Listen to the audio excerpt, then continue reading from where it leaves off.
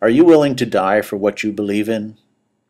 When you visit the Alamo in San Antonio, Texas, there's a palpable sense of history at this shrine to the honor of the brave men who did exactly that, fought and died for what they believed in.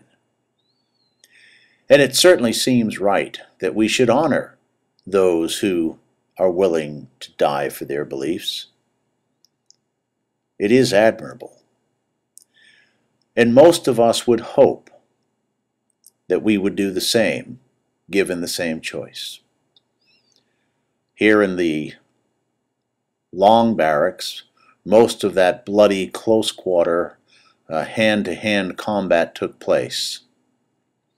But you know, I don't think the real mark of bravery is dying for what you believe in. I think the real mark of bravery is to make sure that what you believe in is worth dying for. And then making sure that you are willing to live for what you believe in. Because that's the really hard part.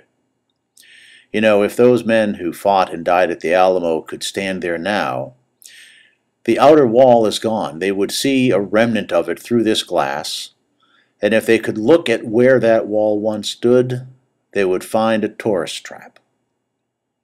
Kitschy museums and shops selling Remember the Alamo posters. We can only hope that they would still think it had been worth dying for.